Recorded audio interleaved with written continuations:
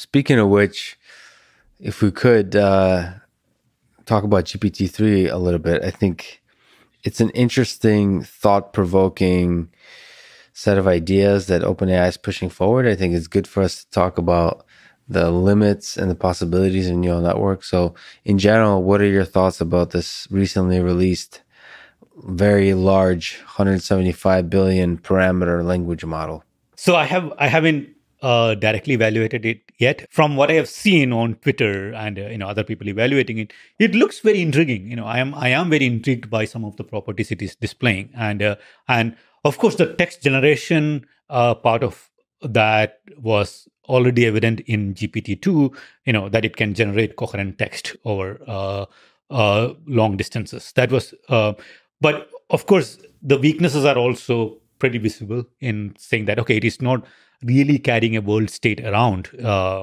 And sometimes you get sentences like, I went up the hill to reach the valley, or some completely incompatible statements. Or when you're traveling from one place to the other, it doesn't take into account the time of travel, things like that. So those things I think will happen less in GPT-3 because it is trained on even more data, and it can do even more longer distance coherence. But it will still have the fundamental limitations that it doesn't have a world model, and it can't run simulations in its head to find whether something is true in the world or not. Do you think so it's taking a huge amount of text from the internet and forming a compressed representation, do you think in that could emerge something that's an approximation of a world model, which essentially could be used for reasoning?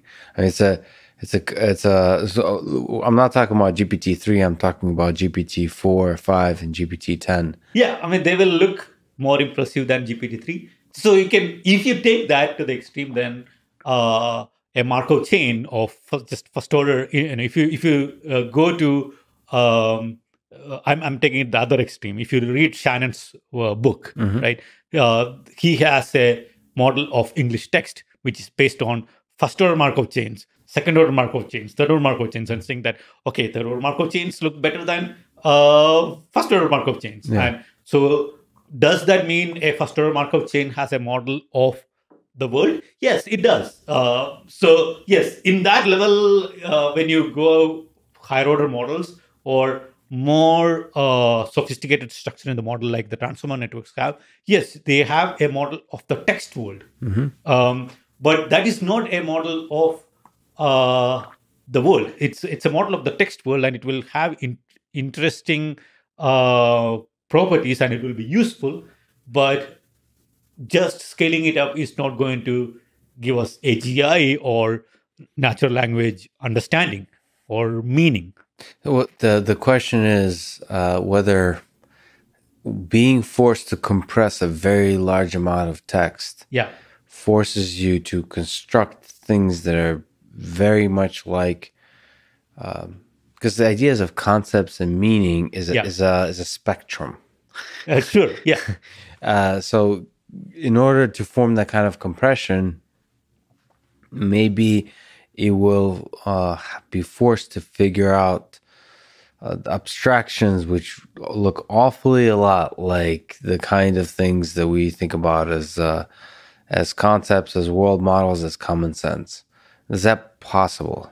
No, I don't think it is possible because the information is not there. Well, the information is there behind the text, right? No, because unless somebody has written down all the details about how everything works in the world to the absurd amounts, like, okay, it is easier to walk forward than backward, that you have to open the door to go out of the thing, doctors wear underwear, unless all these things somebody has written down somewhere, or somehow the program found it to be useful for compression from some other text, the information is not there. So that's an argument that like text is a lot lower fidelity than the experience of our physical world. Correct. Yeah. So picture is worth 1,000 words, like that kind of thing. Well, in this case, pictures aren't really. So the richest aspect of the physical world isn't even just pictures; it's the interactivity with the world. Exactly. Yeah. It's being able to interact. It's almost like if you could interact. So I disagree. Well, maybe I agree with you that picture is worth 1,000 words, but 1,000. It's Not, still, yeah, you could it's, say you could capture it with a GPT X. so I wonder if there's some interactive element where a system could live in text world where it could be part of the chat, be part of talking to people. It's interesting. I mean, fundamentally, so you're making a statement about the limitation of text. Let's say we have a text corpus that includes basically every experience we could possibly have. I mean, just a very large corpus of text, and also interactive components. I guess the question is whether the neural network architecture, these very simple transformers, but if they had like hundreds of trillions or whatever comes after a trillion parameters, whether that could store the information needed. That's architecturally. Do you have thoughts about the limitation on that side of things with neural networks? I mean, so transformer is still a feed forward neural network. It has a very interesting architecture which is good for text modeling and probably some aspects of video modeling, but it is still a feed forward architecture. And you believe in the feedback mechanism, the recursion. Oh, and also causality, like being able to do counter-factual reasoning, being able to do intervention, so which is actions in the world. So all those things require different kinds of models to be built. Yeah. I don't think Transformers captures that family. It is very good at statistical modeling of text. And it will become better and better with more data, bigger models. But that is only going to get so far.